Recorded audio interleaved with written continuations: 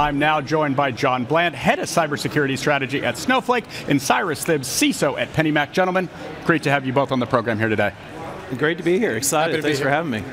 Cyrus, as one of the largest mortgage lenders in the US, serving more than 4.8 million homeowners, I'm sure there's a lot of data that Pennymac ingests and analyzes on a daily basis.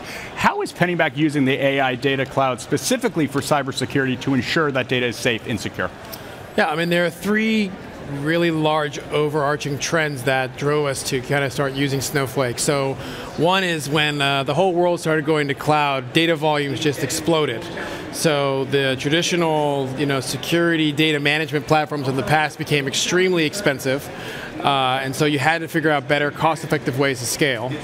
The second major trend is that when you were going in cloud, everyone kind of went from sort of this kind of custom, unique on-prem infrastructure to now sort of this undifferentiated cloud infrastructure. So you had to move from kind of building all your signal to kind of buying your signal, because you can now you're kind of, there's this undifferentiated cyber technology you need to be able to support.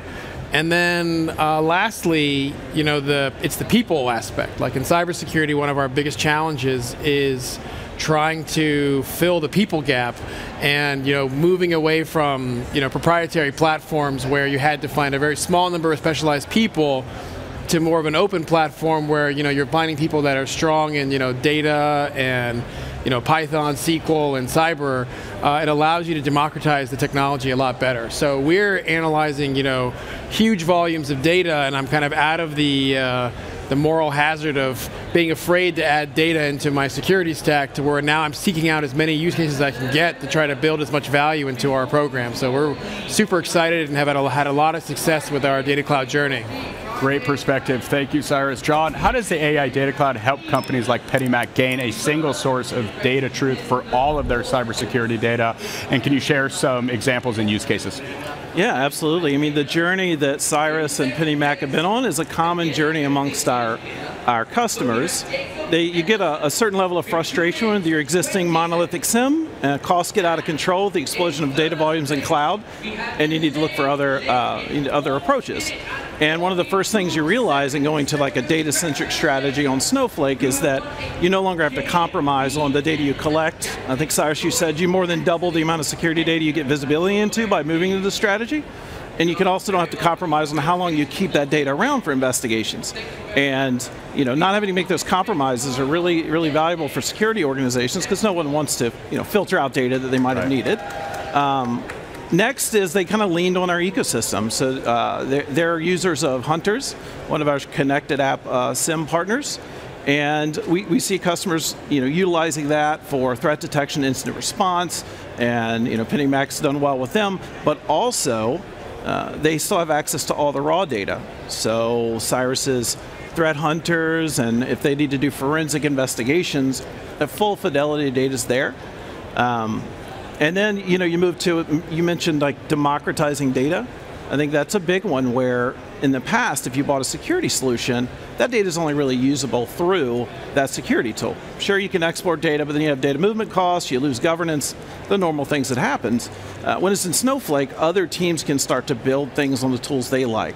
So I know you had teams that are getting into Streamlit. Absolutely. There's probably other native data tools that you use across the organization as well. And there's no really barrier for the rest of the enterprise to use that data. It's not locked into a specific security application. Great to hear, John. The AI buzz is all around us here at Snowflake Summit. How is AI accelerating how cybersecurity teams should be thinking about their data environments and use cases? And are you noticing any trends across organizations? Cyrus, would love your thoughts. Yeah, I think AI is really going to unlock a lot of potential, both for threat actors and for cyber teams. So it just kind of accelerates the cat and mouse game. I think the explainability of your data to actually take better view of like what you have is going to be something that really we've already seen as we've adopted these technologies to help our incident response teams. We've seen all of our mean time to acknowledge, to triage, to resolve all have dropped down because we've leveraged these tools to help explain our data.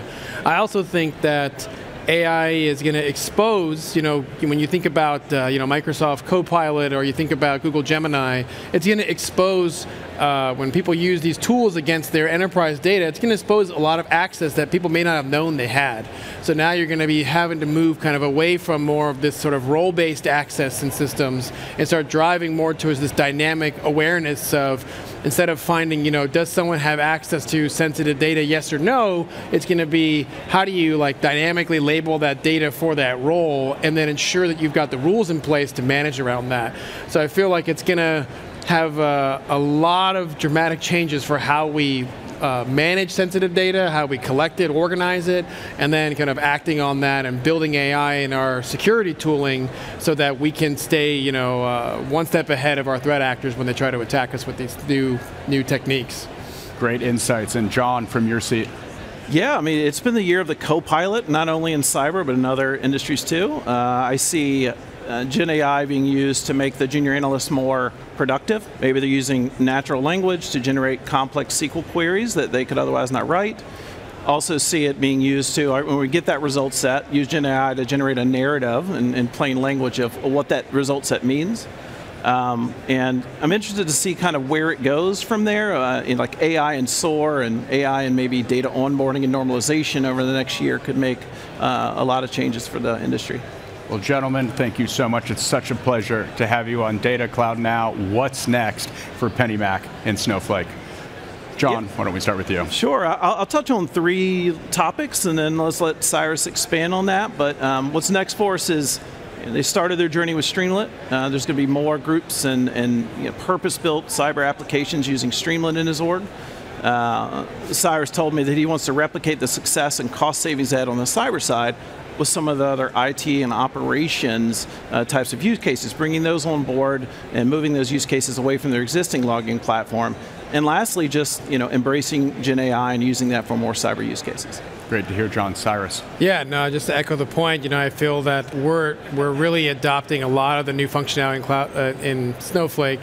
And I'm really excited about some of the announcements today at the keynote around search and context and Cortex you can get around that. So I think we're really excited to be able to bring more of the cybersecurity data to kind of get out of the business of kind of building the same undifferentiated cyber signal that everybody can just buy now, and really focusing on building out applications, building out capabilities that are custom to enable our business. So really, I think all of these things are going to accelerate cyber teams to be more of the leader and responsible steward of AI in the enterprise. So we're super excited about everything that's being released, and looking forward to keep going at it.